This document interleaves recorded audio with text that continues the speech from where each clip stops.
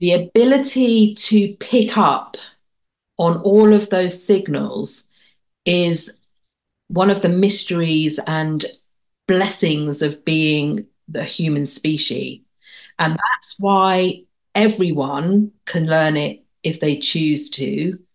And the difference that people have in feeling significant, feeling heard, liking the other person, building some kind of conscious connection sets these individuals apart.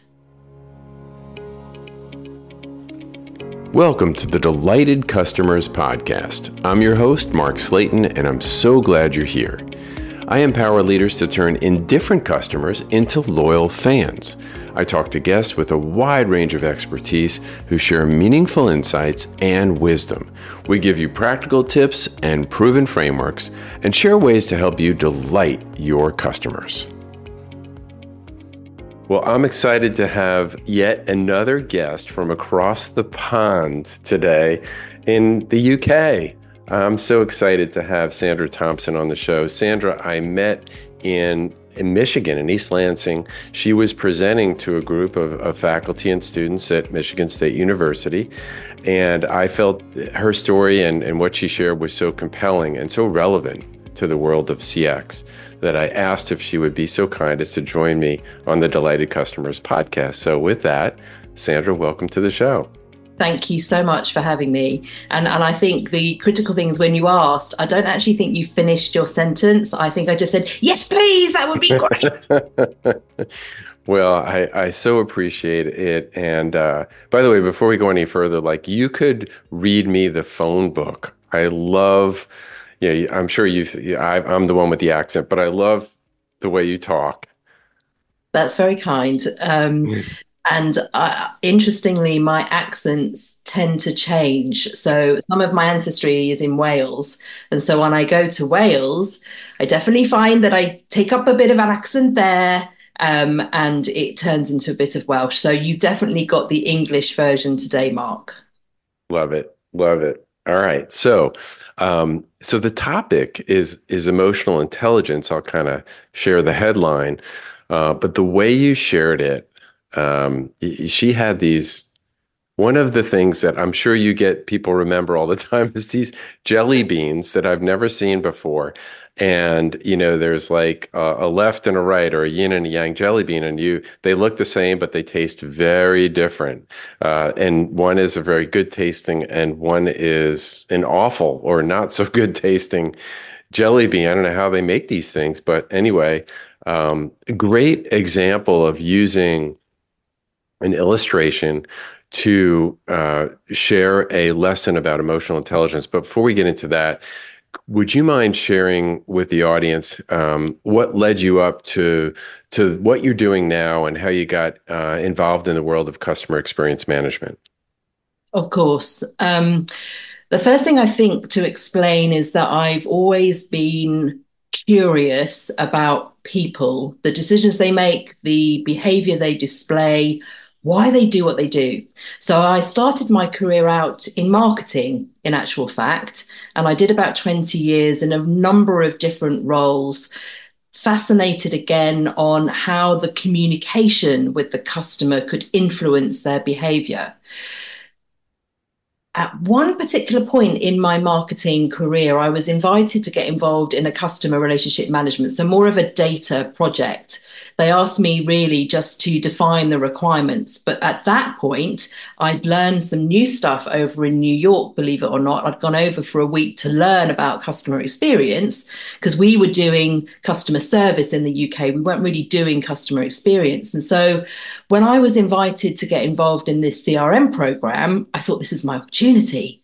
So I said, let's change it. Let's not do CRM. Let's do patient experience. Let's try that. So drew it all up, actually applied everything I'd learned.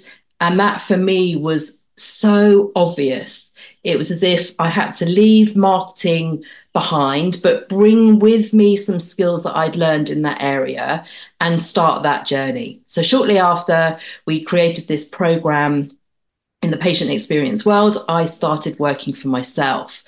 And that's really when I realized customer experience is incredible. There's an awful lot to it, but there's quite a lot of process. There's quite a lot of what I would call assuming rational thinking.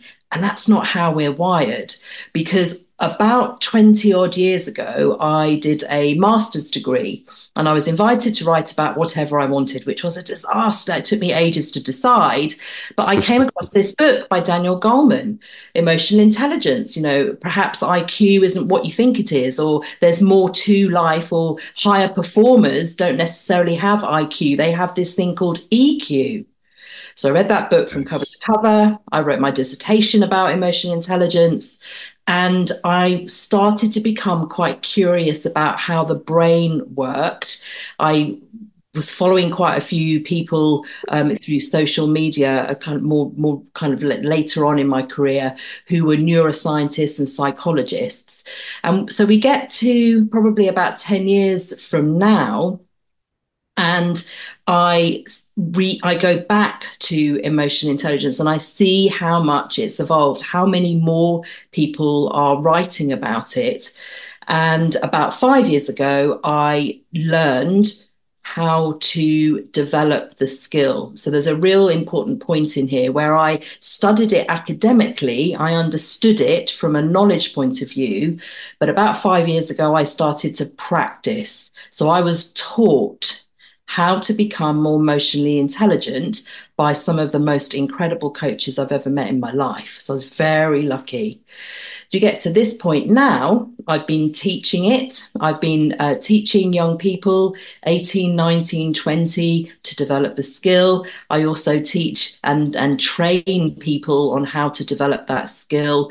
And I find now the kind of work that I'm doing, because of the very nature of what I know and where my interests lie, I end up doing stuff in customer experience and employee experience, because we know we can't do anything in the CX space without employees being willing, capable, and competent to communicate with others.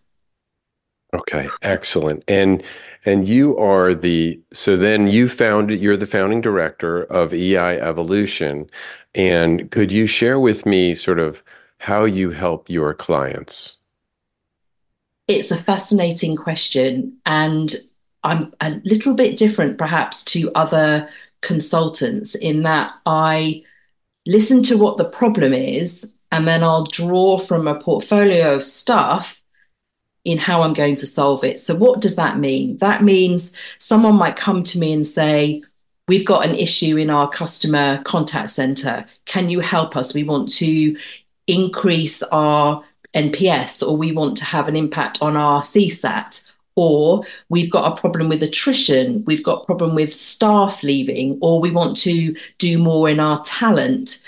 Sometimes I'm invited to design and execute a customer experience transformation program, which is always a delight. And other times I might just be brought in to do journey mapping, or my version of it, which is weather mapping, which brings emotion and a different lexicon, if you like, to how it's normally done.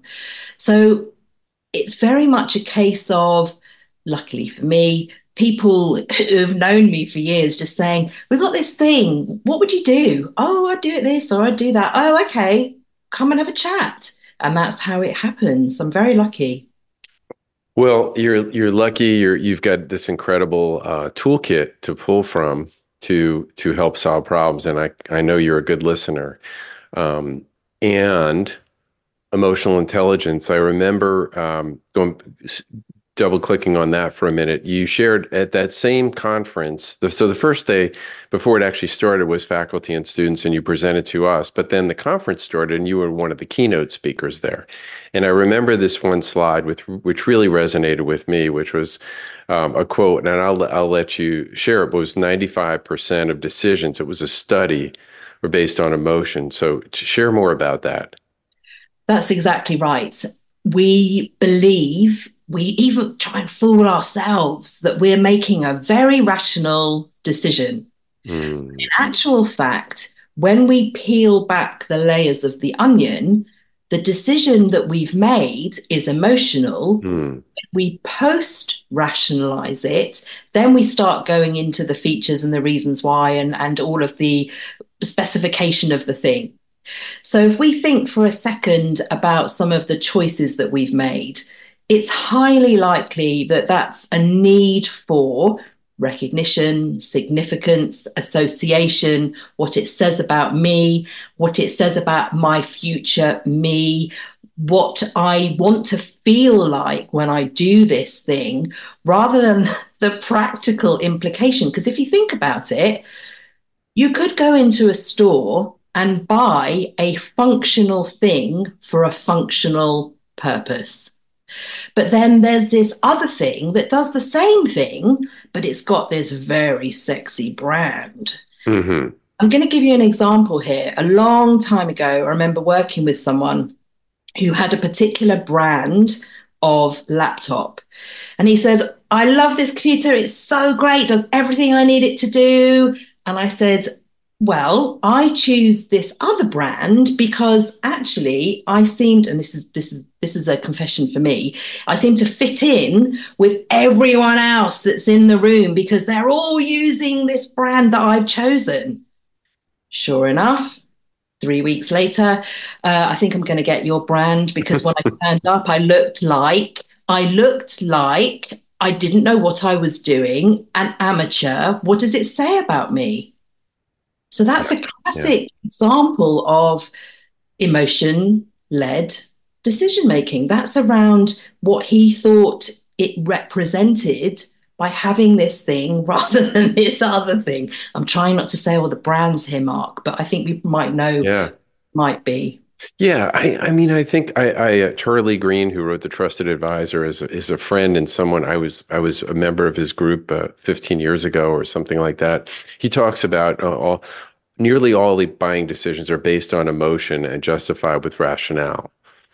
And he talks about this sort of, there's a functional need that's sort of it needs to be able to do a certain minimal thing. Yeah. If we go from the simple thing, like I need a screwdriver to unscrew a piece of hardware in my house, right? And so functionally, but then I have a whole bunch I can choose from. Yeah.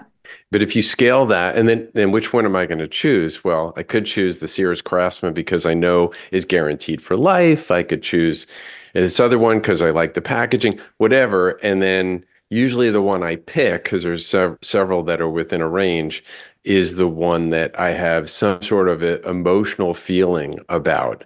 Once I own it, now it becomes mine. Yeah, exactly.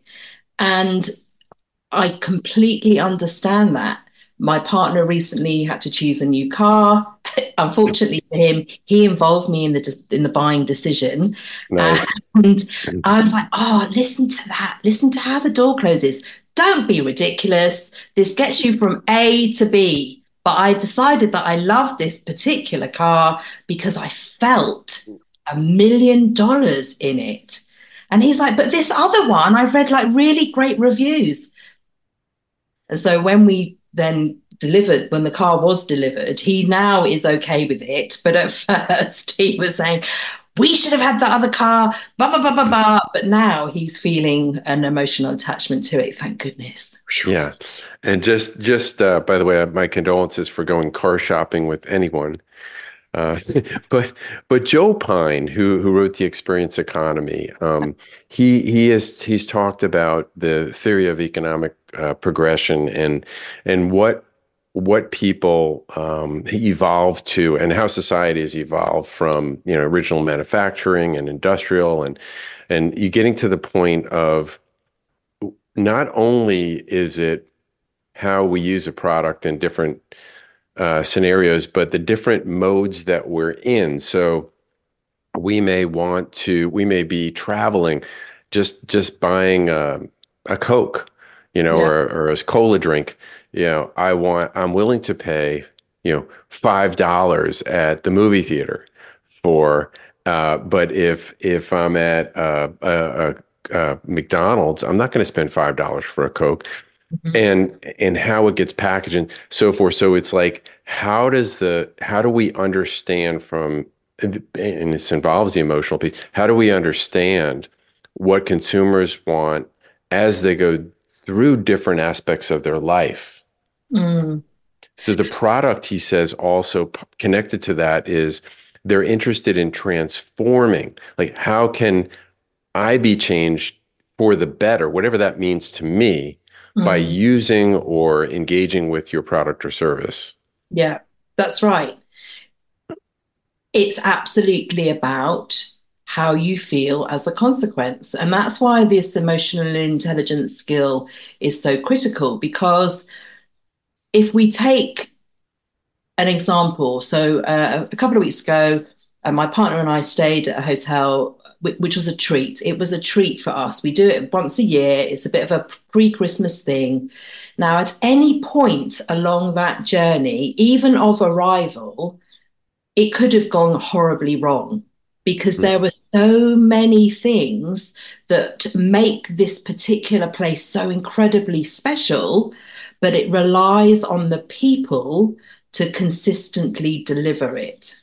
That's why we choose this place. And it is, you have to book it well in advance. It's very, very busy, but every single person has a role. They have a kind of little piece of the chain in this great big chain on a bike, whatever you want to call it. Yeah. And all of them performed impeccably. If one of them had been a little bit grumpy or a little bit offhand or not worked out what was going on for myself and my partner, the need to respond in the moment, it wouldn't be my first recommendation in the future. But they absolutely know how to show up and how to respond in the moment to the changing vibe of the customer. Critically important. Yeah.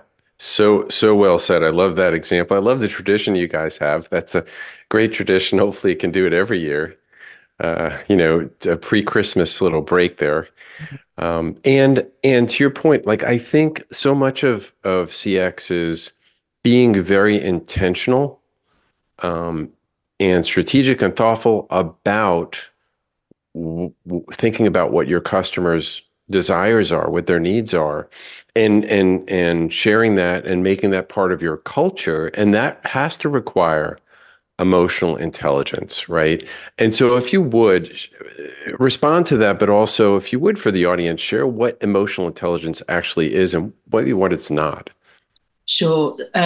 Thank you. And I'm going to come back to the point of intentionality as well, because we've got to be really careful with that. Mm. And I'd like to pose a thought for your listeners to consider.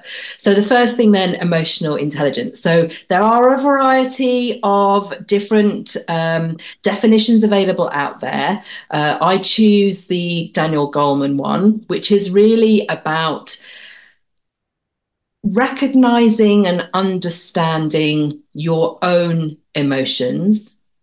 And then once you've done that, having Mm. the ability to recognize and influence and build relationships with others. Because emotional intelligence isn't just about you, it's about this amazing thing called emotional contagion, which is all of us, whether we're watching one another on the screen or whether we're in the physical space with one another, we give off a kind of energy. And it's a really weird thing that Mm. I can't quite define in its own right, but we do have a vibe, we have an energy, we have a presence. You're going Mm. to know if I'm not feeling all that happy. You're going to know if there's a tension in the room. You're going to know if I'm feeling super excited or slightly nervous. You're going to pick up on that when you have learned the skill yourself. You become more sensitive to how others are showing up. So that's really what that definition is, all about you and about your relationship with others and building that relationship as a consequence of that work. Mm. And that's great. And I have a feeling I know where you're going to go with this, but I'm not sure. So let me follow up to what you had a second thought about, which is the idea of being intentional about CX and intentional about being emotionally intelligent organizationally. Mm. Many organizations believe that they can design particular experiences knowing that the customer will, as a consequence of that experience that's been designed, be happy, be delighted, be excited. But what we know is, of course, every single individual has a different set of expectations. My expectation of this type of hotel will be X, of this type of hotel will be Y. Coming back to a point you made earlier, if I'm on a business trip, my expectation is A. If I'm with my family, it's B. So not only have I got quite a complex set of expectations based on my values, on my previous experiences, my perception of who you are and what you do, being intentional needs to very much be about the intention to be of service to whatever shows up, Yeah. not an intention to, in inverted commas, delight, and definitely not, in inverted commas, the intention to make someone happy. Because I might not want to be happy, I'm going to want you to be efficient. And then I'm going to be satisfied that you've done what you need to do. And then when I come away, I'll be happy.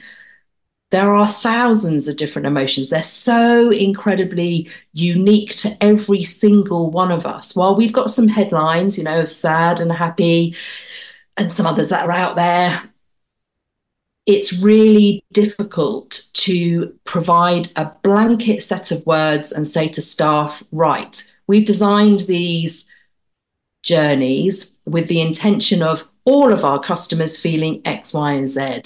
They might not need to feel X, Y, and Z to really like working with you.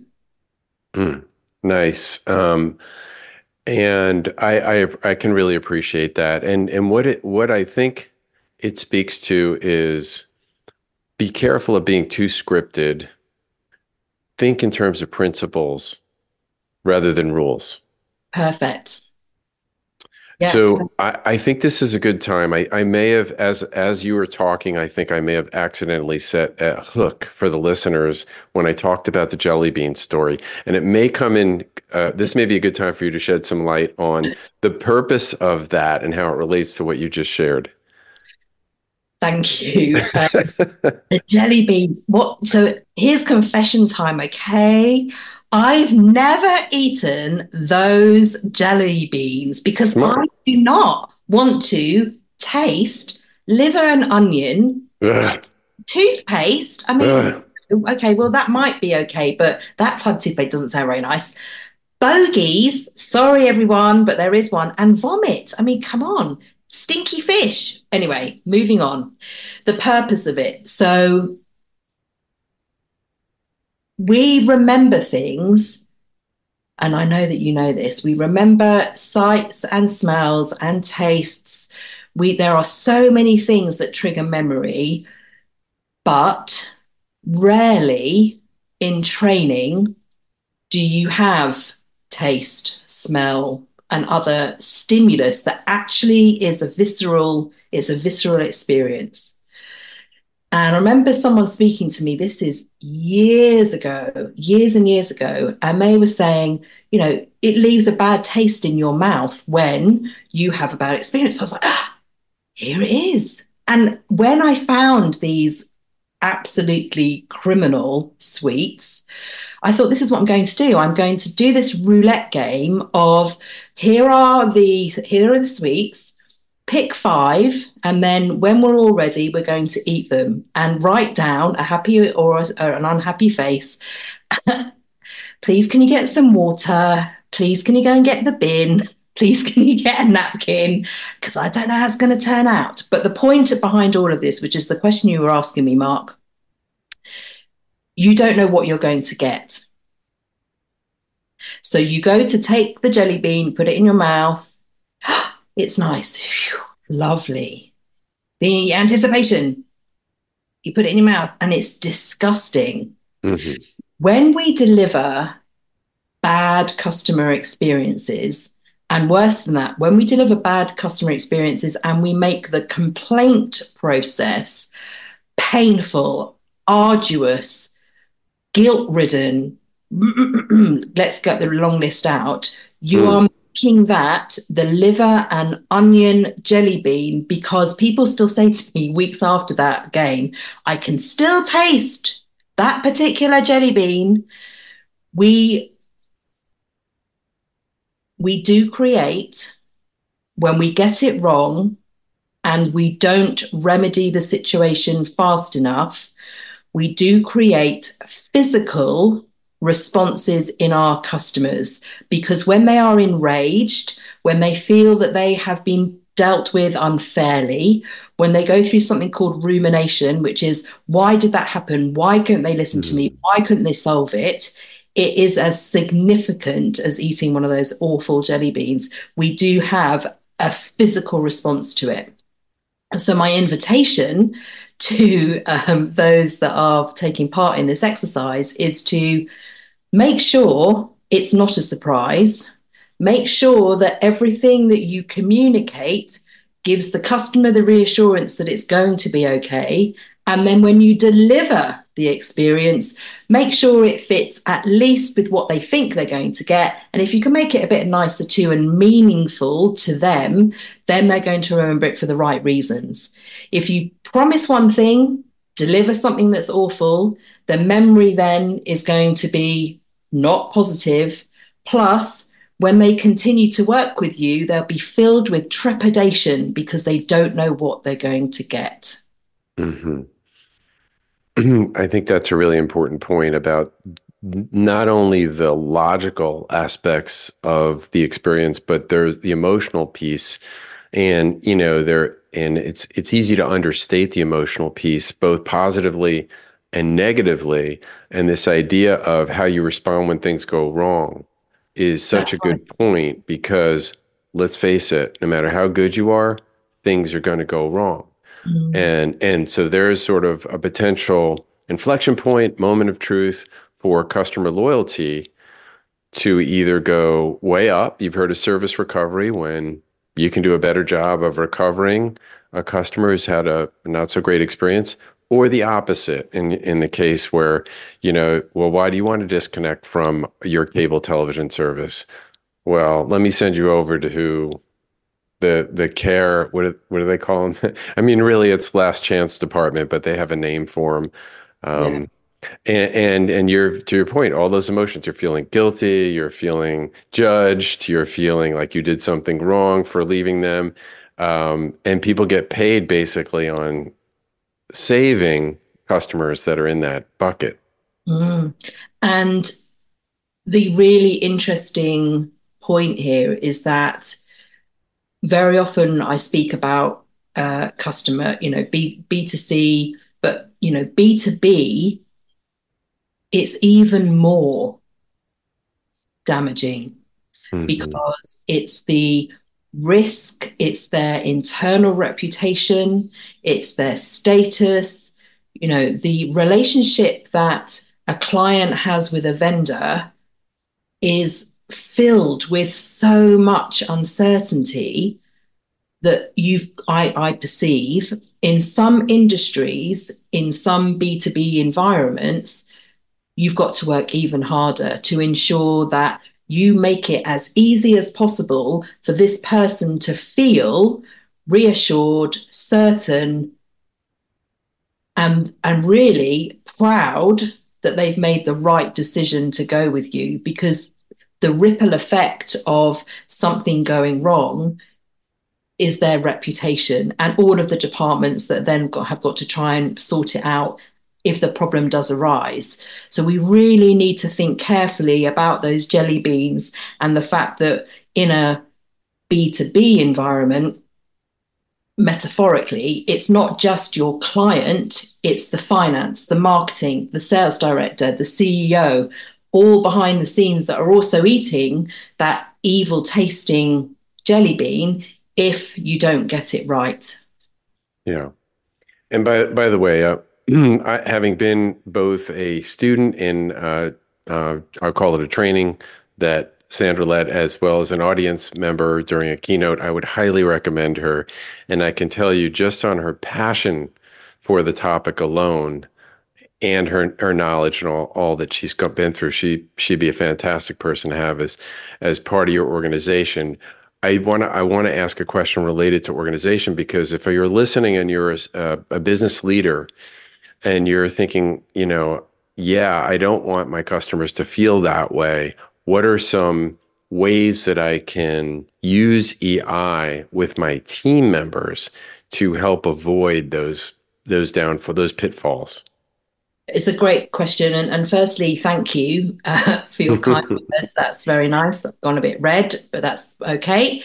On the point of learning the skill, so there are 4 domains to emotional intelligence, and emotional self-awareness is the first.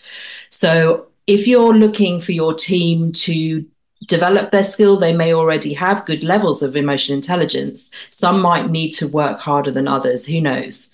But the first thing I would invite people to do is to notice their emotion. So if you're able to stop for a moment when that very incendiary email comes in before you respond to it, what exactly is going on? Well, I can't believe they said that. Okay, so why is that? Why is it that you're feeling that way? Ask yourself this question. What is that thing that I'm feeling? Well, I'm feeling angry.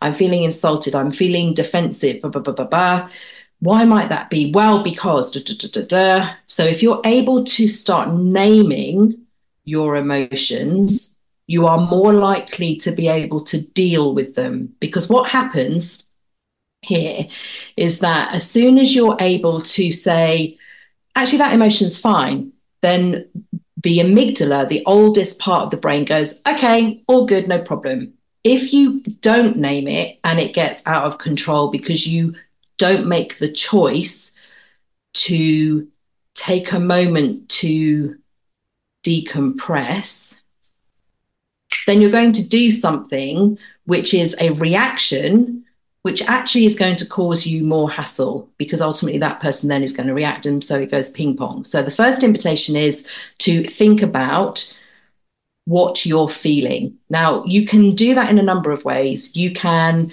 I will include this as a downloadable link actually for your listeners. There's this amazing stack of cards, basically. It's a box of cards. It has names of emotions within it. Even if you cracked open this box of cards or you download the low-res version and pick out some cards that have the words on it that describe how you feel to help you find the words to describe it, that's a really good start as well. And you can use that card, you can use those cards to make conscious decisions on how you might like to feel as well. So rather than dealing with your team and helping them respond rather than react, you can get them to identify the positive things they'd like to feel and then describe what happens in order for them to feel that way. So, for example, if they want to enhance their curiosity, or if they want to feel excited or energized, have a conversation and say, well, what needs to happen for you to feel like that? And either they will take control of that and do that for themselves, or maybe you as the leader might encourage particular activities or tasks that bring those to life. So I guess the bottom line here is recognizing that emotion does exist. Lots of organizations say to me, we don't have emotion here. Okay, so do you ever get stressed? Yes, we do. Okay, well, that's an emotion in itself. So firstly, recognizing that emotions happen. Secondly, recognizing that emotions influence behavior. If you're not liking how you're showing up, you can influence how that emotion kind of carries on. choosing emotions and doing things that can amplify particular types of emotions. So that's the first thing, and a very long-winded response. Well, what would you say? So I love it. And I think my short answer would be hire Sandra to come and do some training. But there's a lot of great resources out there, and that, whether it's books, trainings, videos, etc. But I think the idea that you, as a CEO or a leader of an organization, are aware that, these things are real issues, and there's something that you can do about them, ultimately to improve both the employee and the customer experience. Sandra, what would you say to the average person who says, well, I just don't have, I wasn't born with good emotional intelligence. There are certain people I know, like I have an Aunt Gloria. Boy, she's really good at it, but I wasn't on that line when they were handing out those things on the birth line. What would you say to them? I would say that this is a skill that can be learned, no doubt about it. And the reason why I know this to be true, I worked with a gentleman who was hugely effective. He worked within a particular department that dealt with the politics and the policy at government level. Hmm. He was very kind of process led, quite a harsh character, but you knew that if you asked him to do something or you asked an opinion, you'd get something straight back. I met him, I left that organization. I met him 4 years later. Mike, what's happened?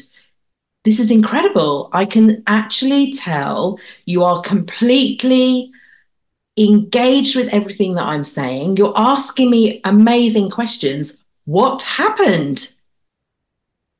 I've been coached. I've learned how to manage my emotions, to understand the impact I have on others. But here's the real game changer. I was effective previously, but I Mm. also burnt a lot of bridges, he said. Now, while it seems counterintuitive, I remember him saying, he says, I actually get more done. I get more better results because people like working with me. And so he was coached. He went through, I think, quite a tough time of acknowledging how he was showing up and the impact he was having on others. But he chose that route Yeah. because he knew, because Goleman and various other theorists in this area talk about how salespeople with this particular skill make so much more money than those that don't. Those people that practice this skill keep their staff, others don't. People have better health outcomes in the US. Lawyers who practice emotional intelligence have fewer strokes and fewer heart attacks. So I would be saying to the CEO, do you know what? Let's see where all of you are. Let's take you all on your own journey. Some of you might be able to do it on your own through practicing some of these techniques. Others are going to need coaches because they need an accountability buddy. They need someone to hold the mirror up and ask some tough questions, but you have to put the work in, Mark. That's why it took me 18 months to become a coach, because I went on a journey and I had to do the work. This is not a 2 minute, 2 month, half an hour, half a day training session. No Yeah. way. Yeah, we didn't get here overnight, right? So it's going to take a little while to unwind that.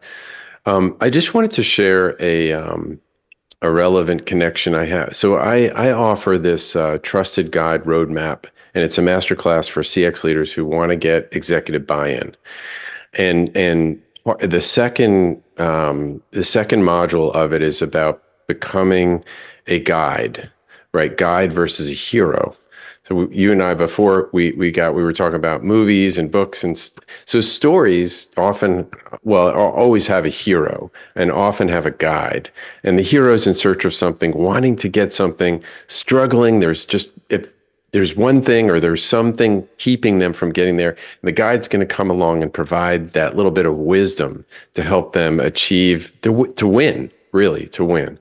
And I think as part of the training, we do a stakeholder landscape and a stakeholder analysis with prioritizing stakeholders and mapping them. And then, but part of that guide piece is really understanding each one, once you've identified them, what their expressed, and unexpressed or internal and external needs are, right? And what are their philosophical needs that are bigger than just the job functional items itself, as it relates to, there's no way you can do that if you don't have some level of emotional intelligence, right? Does that make sense?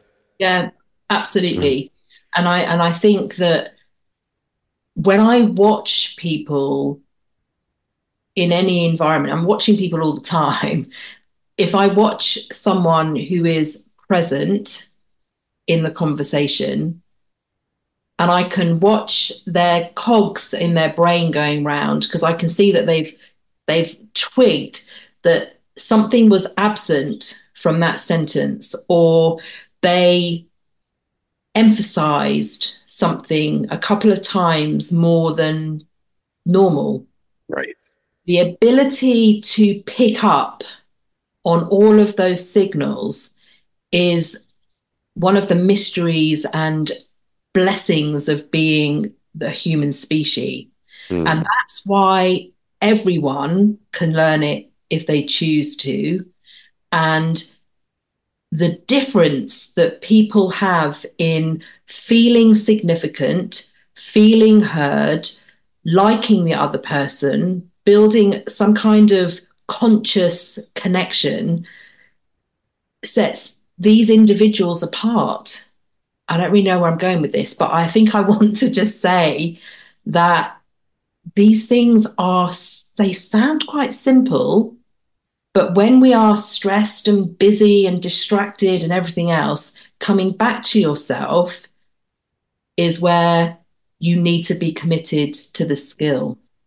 Yeah. And, and that's why having your peers or having a coach or having your family even or some friends just bring you back to what your quest is really helpful, because they'll tell you stories. I think that's where I'm going with this. They'll tell you stories, if you want to hear them, about that time when you got that thing completely wrong, or now when the conversation is completely different. A bit like Mike. Mm-hmm. Mm-hmm. Well, this is all very fascinating. It really is. It makes you think, and it applies to both professional but also personal as well, growth. And I wanted to ask if you wouldn't mind leaving the listeners with maybe 5 tips on how to improve their EI. Yeah, of course. The first thing is to consider writing down at the start of the day 3 things that you're grateful for. You'll be perhaps quite curious at first, like, why on earth is she asking me to do that? But what I'm doing is I'm setting you up for the day in looking out for more things you will be grateful for in the future. It sets your mind to that. And also, gratitude is quite a helpful expression because it also cancels out anxiety. You can't be grateful and anxious at the first point. And the other thing about making a note of those 3 things is that you'll find there will, of course, be emotion within that. So you're recognizing what you value. So to a point that you made earlier, Mark, knowing what someone knowing what is important to someone. Some people don't necessarily know it, but they know it when they experience it. And doing this practice will help. So that's number 1. Write down 3 things that you're grateful for. Number 2, please, if you are able to, buy the book and read Man's Search for Meaning by Viktor Frankl. It tells you about the space between the thing and response. And in that space between the stimulus and the response, we all have a choice. Now, I gave a task to one of my coachees once, which is to slow motion. play back something that's happened in slow motion, really, really slow, and figure out all of the elements of what happened in order to understand the flow of emotion during that very fast incident.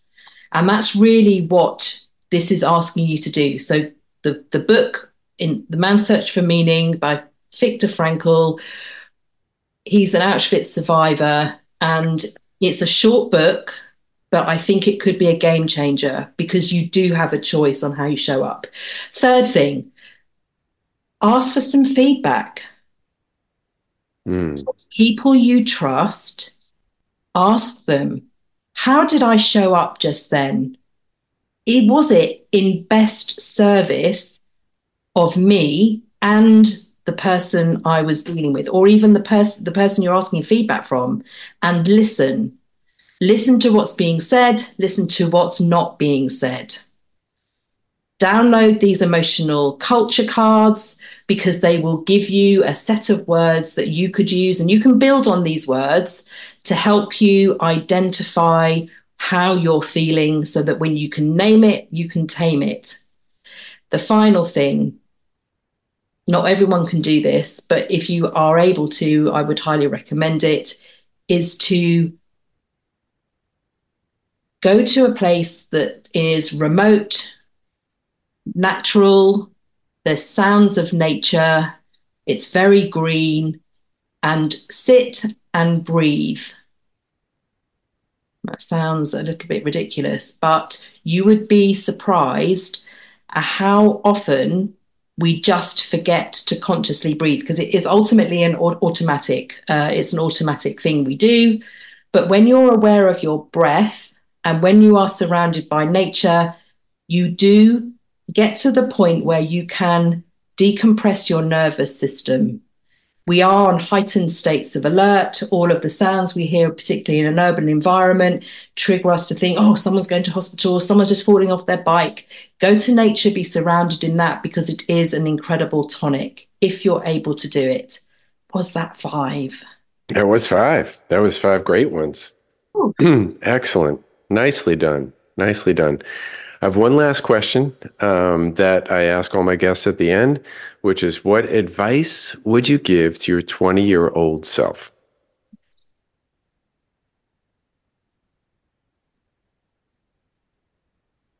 Do it anyway. There's a couple of things where, I don't know why it was, but there's a couple of things where I instinctively knew at the time, I need to do that thing. And I asked quite a few people, obviously it was quite a while ago now, and I didn't do it. And I just should have done it. Please, everyone out there, trust your instincts. There's an amazing book by a lady called Susan Jeffries. I think that's her name. Feel the fear and do it anyway. It sounds like a cliche, but honestly, the other side, it was one or two things. It's either not going to go as you thought, or you're going to learn something, or it's going to be the most amazing thing you've ever done. I wouldn't have changed anything, Mark, if I'm going to be honest, because this is why I'm here and I love what I do, luckily. Good. Well, love it. All great advice. And hopefully some of those resources, we'll get from you and we'll put in the show notes. And speaking of which, if somebody was interested in hiring you or just communicating with you, what would be the best way for them to connect with you? LinkedIn is where I hang out most days. I post most days too. So Sandra Thompson, THOMPSON. You should be able to find me. I think I call myself an empathy expert. And not too long ago, I got top voice for emotional intelligence. So get in. Woohoo! Woohoo! All right. Well, excellent. This has been fascinating. I felt like I also had kind of a combination therapy session. and something a little different, and just a different perspective, a different angle on how emotional intelligence plays a role in customer and employee experience. Just well done. You are the expert. I'm so grateful that you joined me on the show. Thank you, Sandra. Thank you, Mark. I'm really appreciative. Thank you. Thanks for listening to the Delighted Customers podcast. I'd like to ask you a favor. If you have enjoyed this episode or any of my other ones, hit subscribe or follow. I've got a lot of other great guests that are coming up and a lot of other great content, and I don't want you to miss anything. You can find any links or references on the show in the show notes, and you can find those on my website at empoweredcx.com.